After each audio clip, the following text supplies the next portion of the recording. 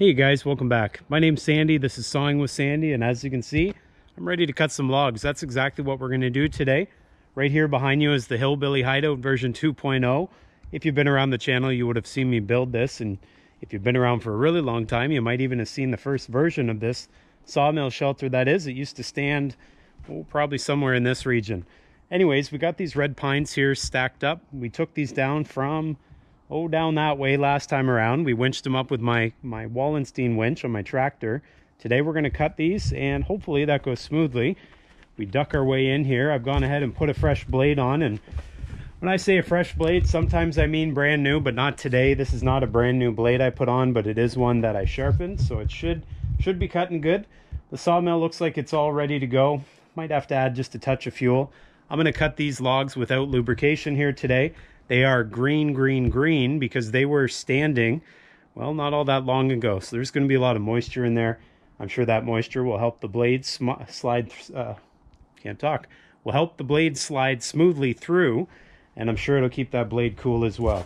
And if we look over here, you'll notice the lumber shed is completely empty. That's where all the siding was that I have put up on my equipment shed. That's what we're trying to fill up again today. I'm trying to put some more lumber back in there for that equipment shed siding so we can finish it off.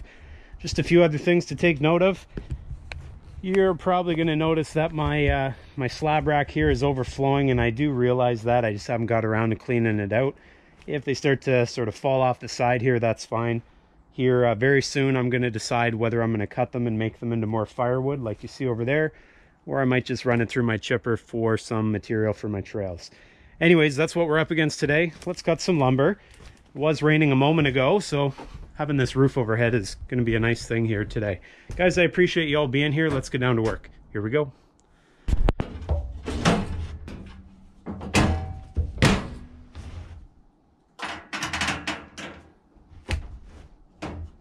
Some of you guys are going to mention that it looks quite dusty and dirty up here right now, and I do tend to keep it quite a bit cleaner than this, but the fact of the matter is I left the blower somewhere. I forgot to get it and bring it out here. So because of that, I'm going to have to use the broom, but we'll make the best of it.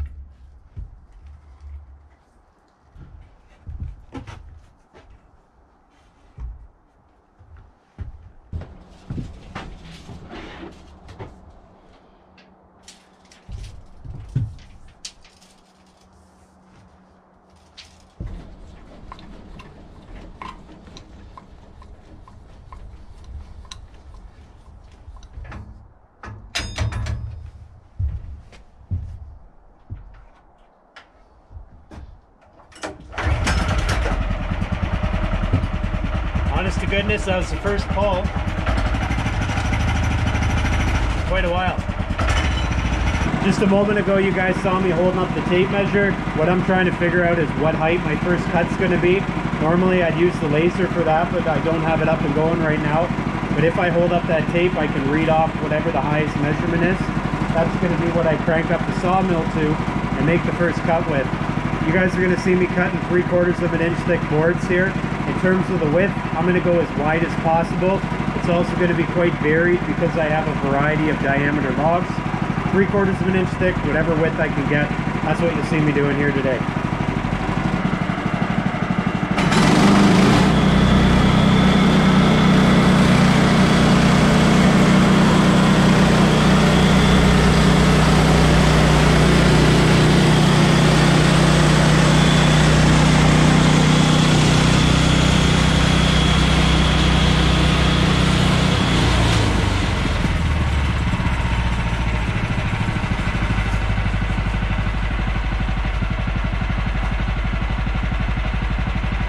too high.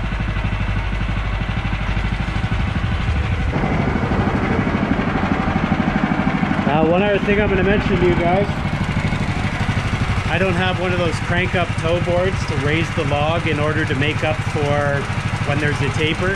So what I do, and I'll take you guys off here, I just take this board and I just put it under the low end, the end that tapers, and that brings it up so I don't waste any wood. Some of you guys have also mentioned that this allows you to keep the grain nice and level with your cut, and that's fine too. I don't worry as much with that since logs don't vary a huge amount in diameter. But anyways, that's what I'm using because I don't have one of those crank up tow boards.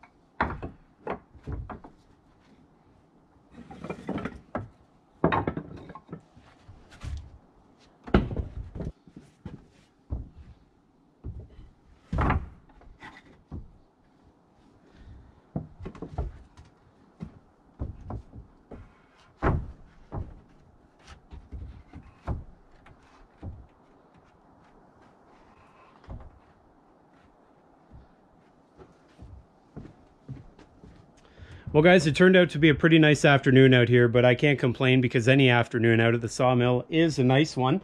We cut some logs into some lumber, and that's getting me closer to my end goal, which is getting that equipment shed sided and the doors built. I will get that done eventually, but as you can imagine, stuff takes time, and well, when you're getting your own lumber from the woods around you, it takes even more time.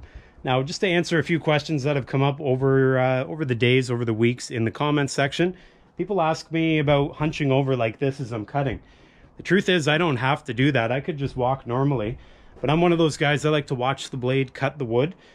Maybe you're not like that and you don't have to hunch over, but I find this this setup with me looking over like that doesn't bother me at all. Probably if it did, I wouldn't do it. Also, some of you guys have asked me again about the height of this sawmill. Based on my current setup here, you've seen I have to walk over the rails here in order to put my lumber in the lumber shed. I don't want this any higher because then I can no longer walk across it, at least not safely, and so I like it at this height. Not to mention, if I make this any higher, that has to be higher. I don't really have time right now to play around with this. I'm probably going to let that go for, well, the next while anyways. If it starts to be cumbersome, if it starts to be a problem, then I'll raise this up. But as it is now, I like being able to walk over it. I like being able to sort of handle the logs low as opposed to higher, and that's the real reason. Anyways, guys, I hope you come back next time. I'm sure to be up to something. As you can imagine, we got a few more logs to cut, and well, I don't really need an excuse to get out here to cut because I love being out here. If you haven't done so already, guys, give me the old thumbs up. Make sure you subscribe, and I'll see you guys all next time.